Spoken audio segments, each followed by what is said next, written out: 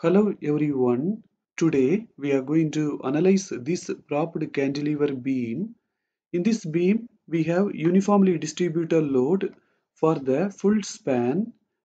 First we have to derive the expressions for the fixed end moment at A and the vertical reactions.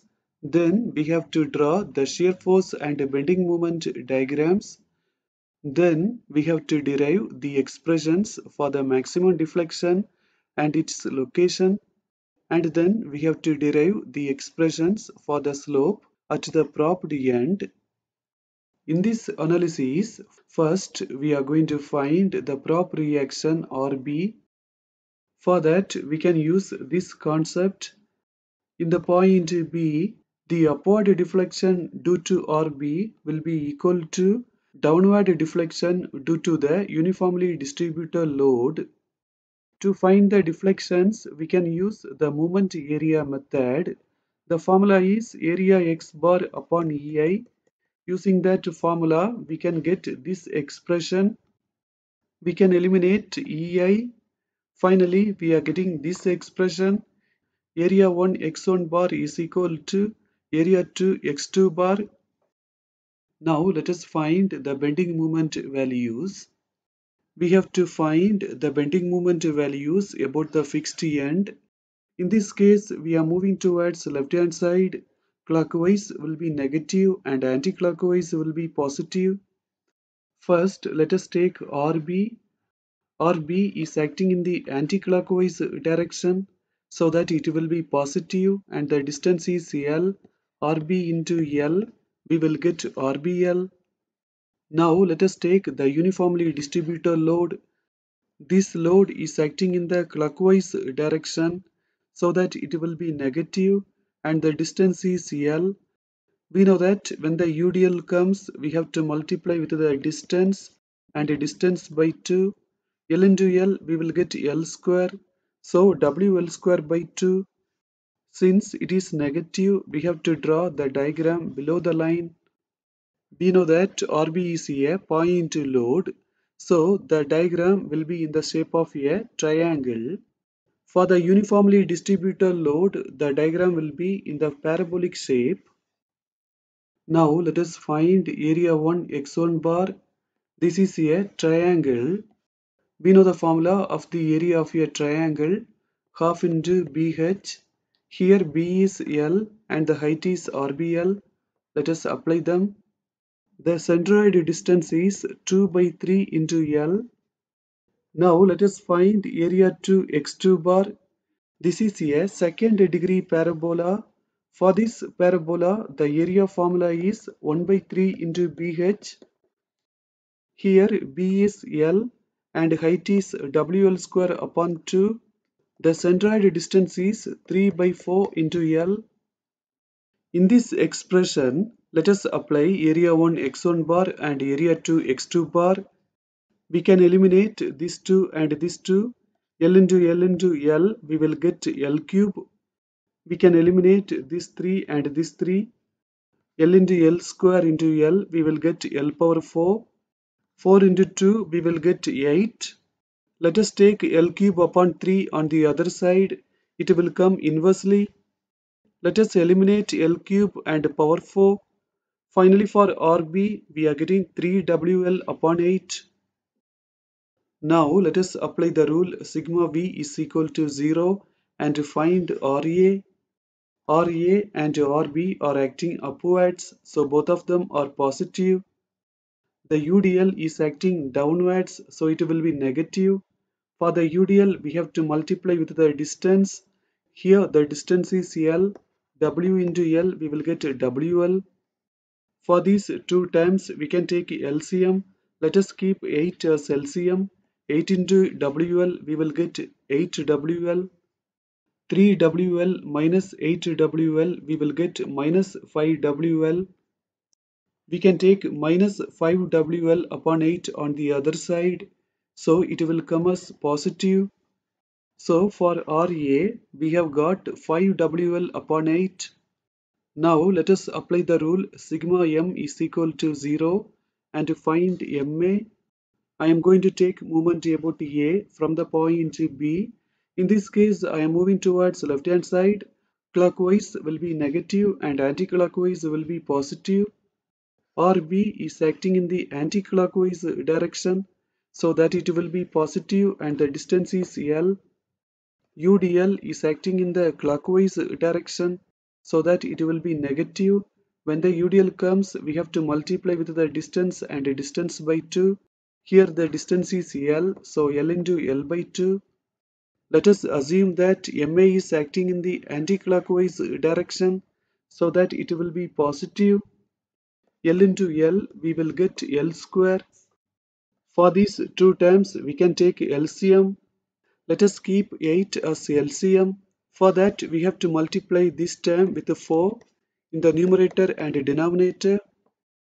3WL square minus 4WL square, we will get minus WL square.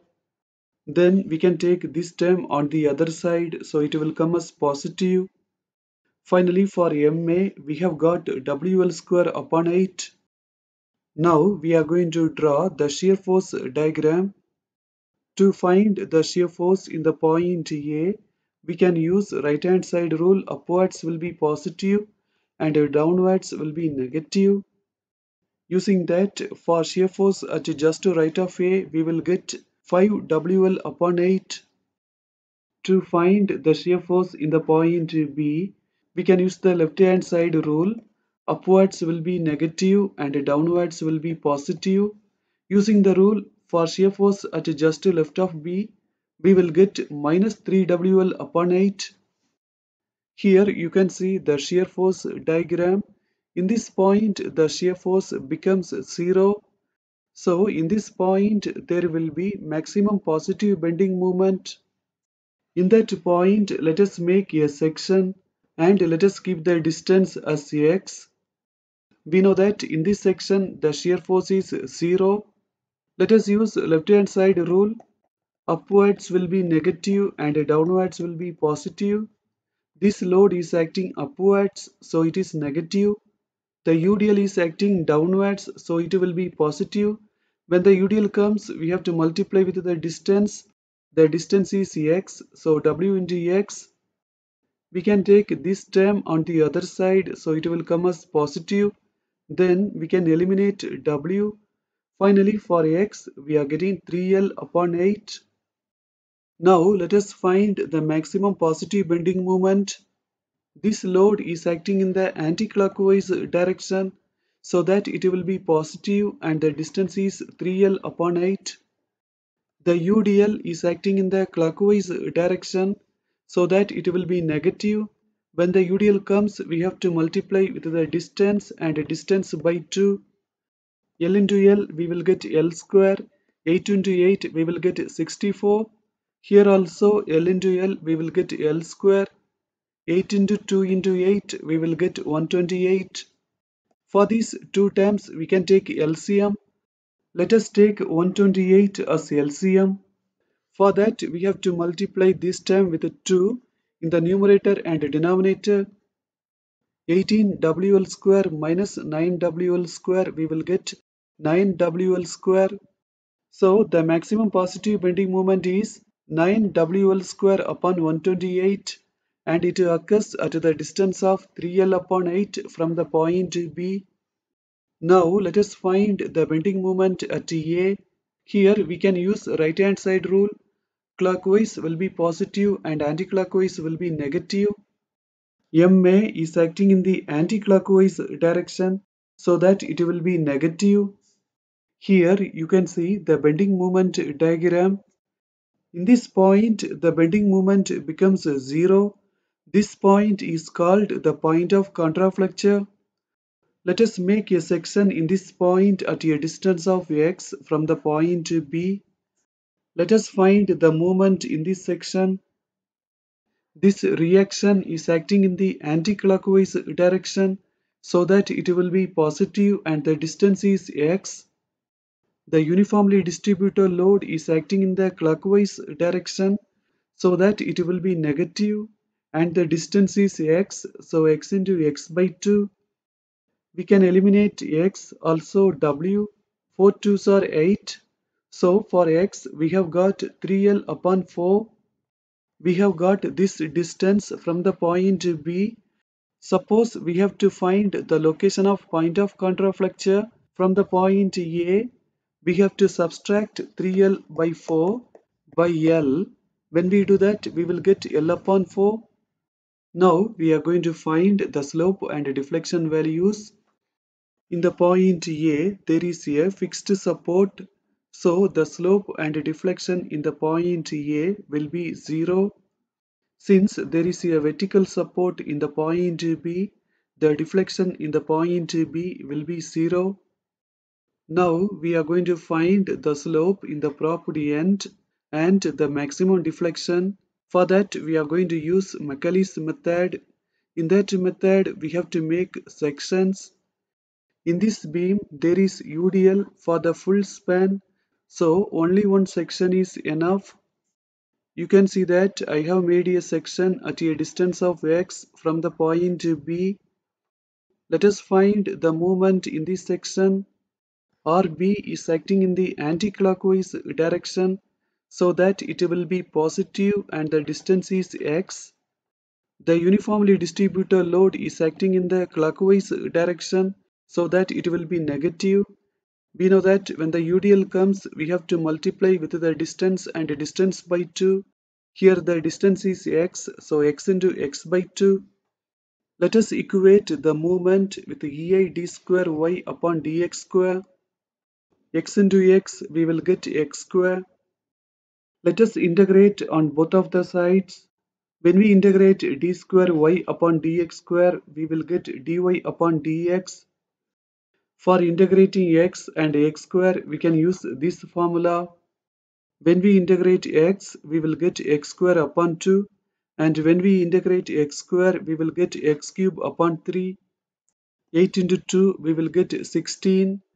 2 into 3, we will get 6. C1 is the constant. Let us integrate this equation again. When we integrate dy upon dx, we will get y. When we integrate x square, we will get x cube upon 3. We can eliminate 3 and this 3. When we integrate C1, we will get C1x. C2 is the new constant. When we integrate x cube, we will get x power 4 upon 4. 6 into 4, we will get 24. We know that in this beam, in the point A, there is a fixed support. In the fixed support, there will be no slope. We know that dy upon dx is the slope.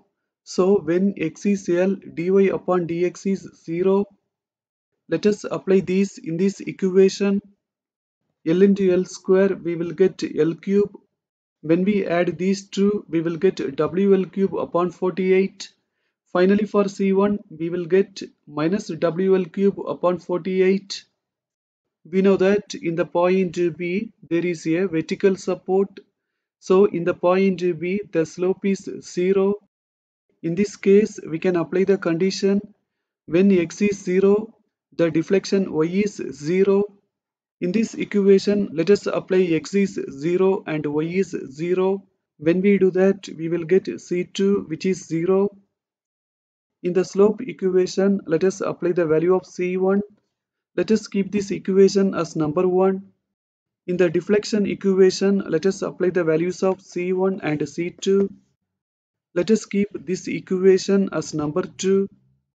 Now let us take this equation and find the slope in the propped end. We know that dy upon dx is slope. Since we are going to find the slope in the point B, let us denote dy upon dx as theta b. Also, we know that in the point B, the value of x is 0. So instead of x, let us apply 0. Finally, for theta b, we are getting minus WL cube upon 48 EI. Now we are going to find the maximum deflection. We know that when there is maximum deflection, the slope will be 0. Let us take the slope equation and equate that to 0. For these three terms, we can take LCM.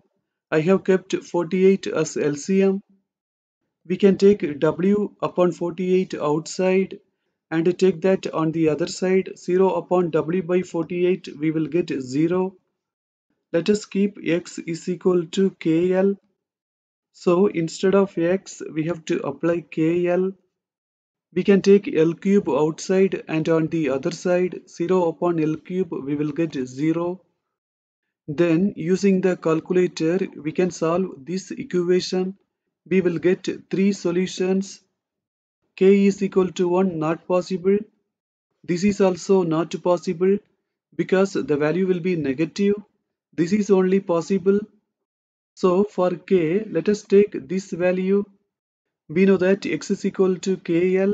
For K, let us apply the value. We can take 16 outside.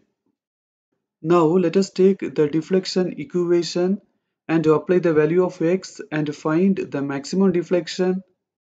Instead of X, let us apply this. We can take L upon 16 cube outside. L cube into L, we will get L power 4. 16 cube, we will get this. L into L cube, we will get L power 4. We can take L by 16, the whole power 4 outside. 16 power 4, we will get this. We can multiply these two, we will get this. And we can multiply these two, we will get this. Let us take WL power 4 outside. Then using the calculator, we can calculate this. We will get minus 0.0054. 0.0054 approximately can be taken as 1 upon 185.